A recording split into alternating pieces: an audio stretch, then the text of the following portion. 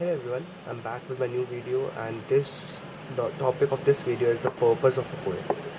So, many of you are thinking why I'm discussing it. It's the most important part, if I can say.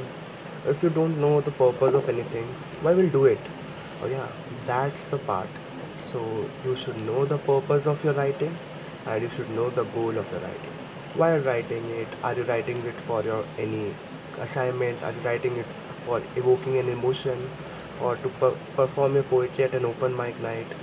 That's the goal of your poetry. So remember the goal of your poetry and the purpose while writing it. So if I say, what's the purpose of it? So many people say poetry conveys the ideas. Yeah, you are true, but it's not that only. Poets tell their stories, teach lessons, and even communicate hidden messages through their poetries. So if you are listening to music with lyrics, that's the poetry actually you're listening. If I will remove the music in the background, it's actually the poetry. If you can understand it, it's actually the poetry.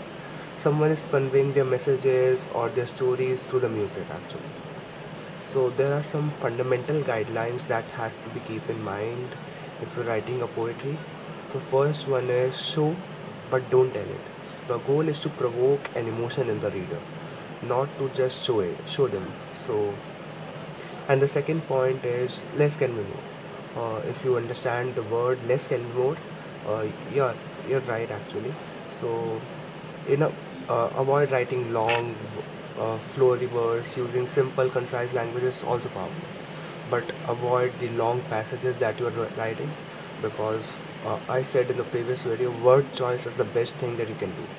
So length of it is up to you, but don't expand it too much that get it gets boring in the later on. But if you're doing it short but it's like engaging one, so it will give your growth where somewhere. But don't just do it because you want to increase the length, because it will get boring and the last. But if you're doing it well, if you're doing it right, then it's up to you. So I will not tell anything about your length, but yeah, that's on you.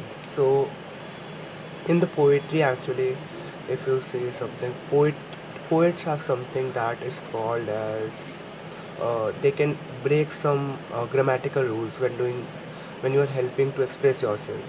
Yeah, that's something that is given to the poets actually. So if you're writing any poetry or any poem, you can break some grammatical rules. There's no hard and fast rule in the grammar, but don't just overdo it. It will create negative impressions. Just do it somewhere where you can just want to find a rhythm. So yeah, that's all for the video. In the next video I'll be discussing all about the elements of the poetry, but elements of the poetry will expand for 2 to 3 videos, because there are so many elements I can't cover them in one video. So yeah, stay on for the next videos, and best of luck with this series, and hope so I am able to understand what the poetries are and how can you write it. So yeah, hold on for that for the next videos. Thank you very much.